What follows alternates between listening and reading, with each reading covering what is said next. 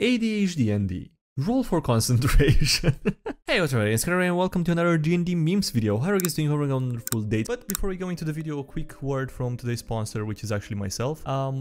If you want to take a quick moment to listen, it's a free app that you can use for tracking initiative. Now, if you're tired of the chaos of combat in your D&D adventures, I want to introduce to you Initiative Master, which is a companion for seamless battles. With Initiative Master, managing turns has never been easier. Simply add your characters, NPCs and enemies, roll the initiative, and let the app do the rest of the tracking. No more messy scribbles or lost track of whose turn it is. Initiative Master aims to keep your battles organized and your campaigns immersive. You can even track hit points, and it's all in the palm of your hands. With it being a personal project, I guarantee that more features will be added based on user feedback, so head over to GameTableTools.com and you can use Initiative Master today for free and level up your adventures. Alright, on with the video. When the players do more prep between sessions than the DM does. Creation Bard readied his action to create an Iron Maiden behind the big bad evil guy as soon as he's hit with Warlock's Repelling Blast. Wizard casts Arcane Lock. Cleric puts his spiritual weapon in there with him.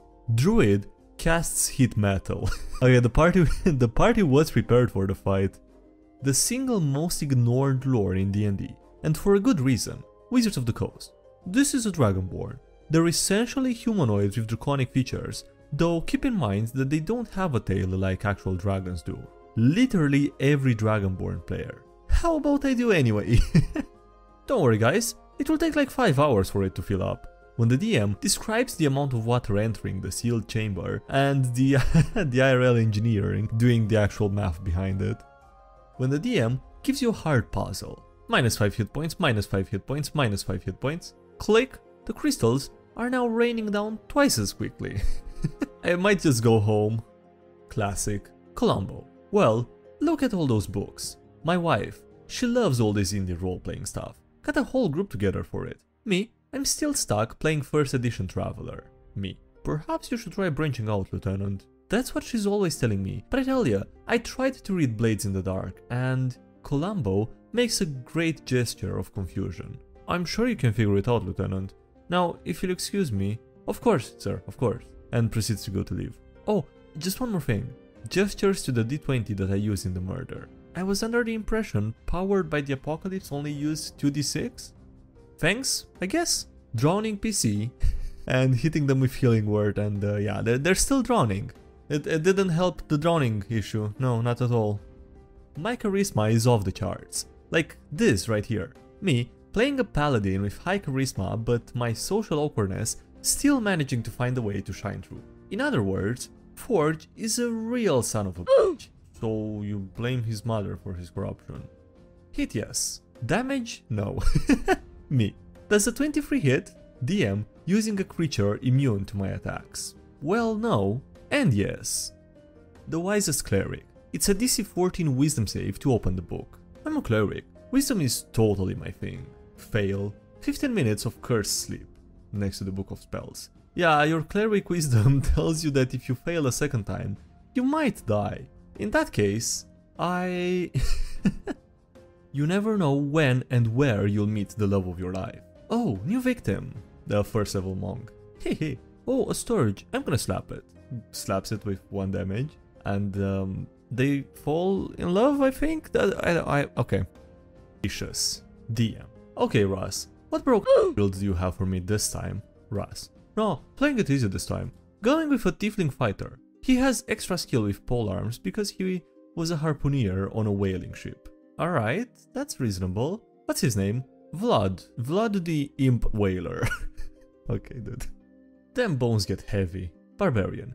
Hey, any chance you can teach me any of your tricks with corpses? Necromancer. Oh, I'm afraid you lack the capacity to learn my skills? What are you talking about? I'm plenty strong. Yeah?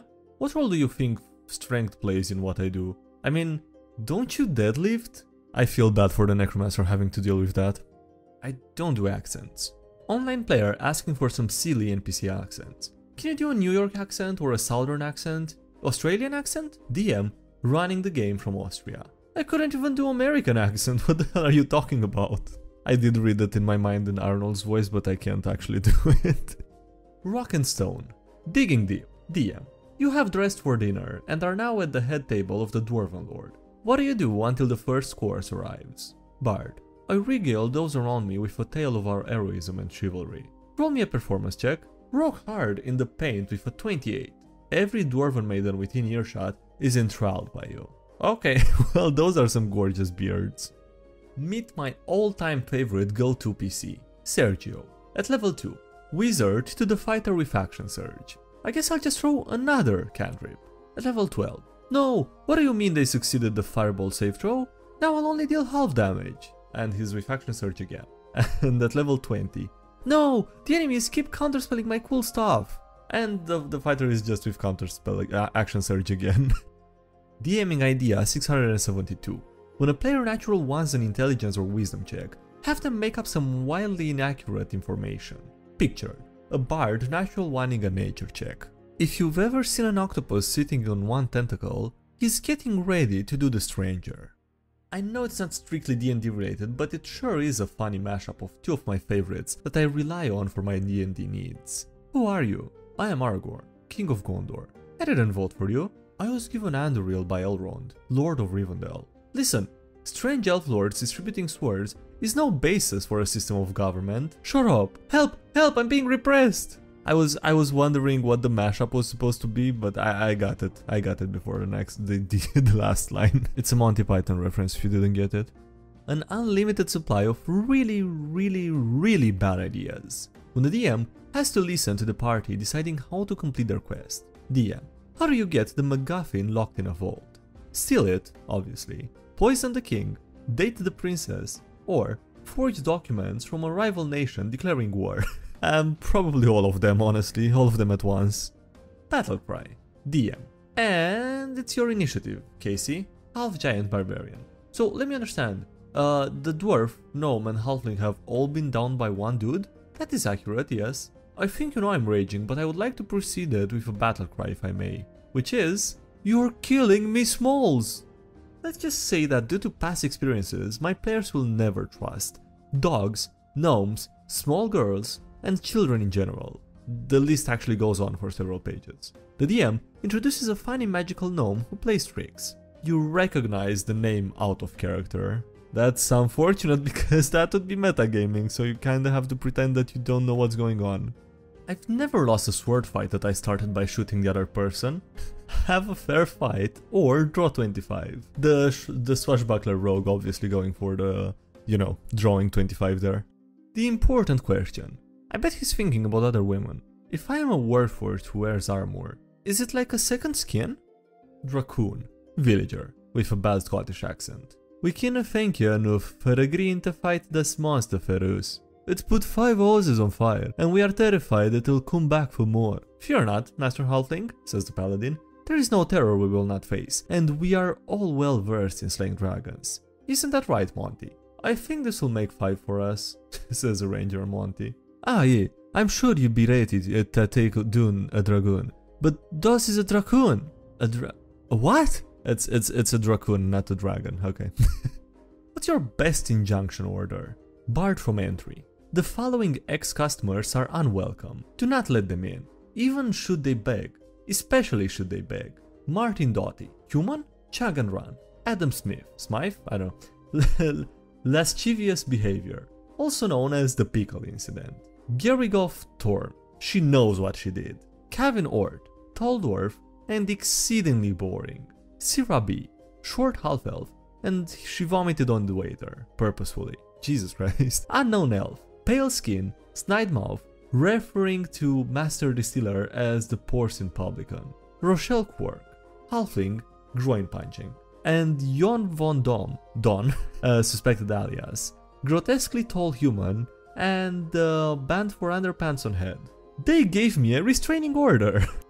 Did you at least get the intel we needed? What intel? Paladin. How did the recon go? Rogue. It was great night. The princess was very accommodating. Oh, you got in and out easily? Very easily. Paladin looking at the rogue. I thought that's something that bards usually do? I'm confused. Now, what stat bonus would you apply for this check? ADHD and D. Roll for concentration. That's honestly pretty good. As far as D&D t-shirts go, I think this is a pretty solid one. He really wanted to command them to grovel. The DM. The dignitaries of a rival nation have arrived in your court. Conquest Paladin trying to hold himself back. Do better than you have before. You are their god. You played with their fate. The hearts of men are not your toys. Your old character became a god, right? Yes, now shut up. That means you could worship yourself.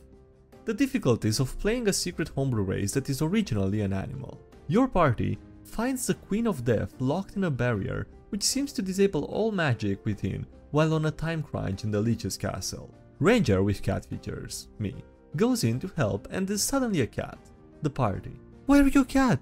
Me. Meow? We don't have time for this. Meow? Why does this have to happen now? Meow! The lore really do owlbears dirty most of the time. As for griffons, no, that is an abomination. Only a mad wizard would create such a monstrosity. That is such a noble and majestic creature, which is clearly natural to our realm. We shall decorate our royal banners with their likeness. Oh, the poor owlbear. What are your rules for attendance? When the whole group can't make it to a session, but your DM makes a game for the players present. Because that's what heroes do. I mean, for when the whole group can make it, but okay. I mean, yeah, if you didn't, at least cancel it in advance and people already went to the trouble of getting there, it's, I think it's the nice thing to do at least. So, how many characters has everyone commissioned? My D&D artist. Look, I've been around the world, okay? Whatever it is, I'll understand. Characters that I have an idea for, but I am not sure if I'm going to use. There's nothing about this that I understand. It has been raised and conditioned by the party. When you have a habit of giving unusual pets to your party. Greek Hydra, False Hydra, and then there's the Hydra obsessed with squeaky toys. Fair, this is more of a general fantasy thing. But still, this is an orc, right? Yup, they are a race of tribal savages with culture all revolving around war, right? Yup, and they value physical prowess above all else with little care for aesthetics. I guess that makes sense? So, female orcs should be virtually indistinguishable from males. No, they are big. This is how you meet me, Campaign 1, Episode 1. Or on any random Tuesday IRL. DM. You finally docked your skiff and go to the seaside shanty tavern. What are you doing? Raving about sirens, merfolk, bad omens, and the like. So hard to find good character art that isn't WoW color. Fan artists and memers. Look, I've been around the world, okay? Whatever it is, I'll understand. Orcs and goblins in the book that aren't actually Warcraft color. There's nothing about this that I understand. The news of our demise was greatly exaggerated. Mischievous gnome named Tercuccio and the party coming back for revenge. So, fun fact, Kiryu, Mechagodzilla, technically a Dracolich raised by Necromancer plus Artificer. Players hate paying taxes. Never ask a woman her age, a man his salary, and an adventurer where he gets his gold. Oh, I'm sure the king is gonna be interested in that one. Do not mess with the king's tax collection system. Alright, before ending the video, quick reminder to check out the initiative tracker if you haven't already. Let me know in the comments what you think about it and any suggestions you have for it. And yeah, with that being said, thanks again for watching. Links below to everything. Thank you a lot to the Patreon and YouTube supporters. And see you next time. Have a great day, bye.